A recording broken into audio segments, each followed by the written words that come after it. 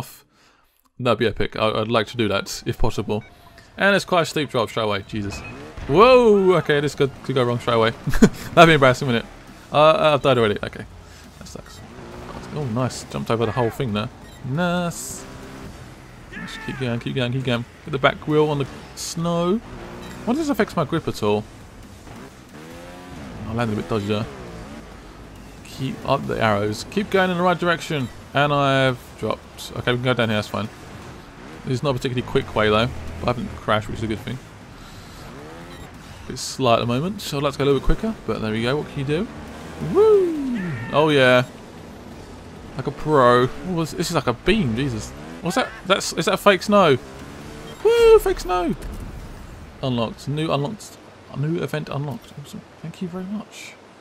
Shroud Fusion. Is that a silver for that? Was my time that bad?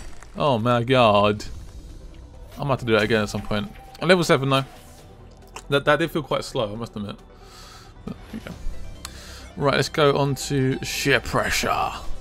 Perhaps easy as well. You can imagine how difficult this game gets. I've played most of the Trials games and stuff, and the expert ones and really hard ones are insane. It's so mental. I've seen people that do it in like flat one hit and it just looks so crazy. I don't know how they do it, but this is still easy tracks where it's just purely about getting on the jumps as quick as possible, basically. Our last major industrial accident was 14 minutes ago. 14 minutes ago, well done.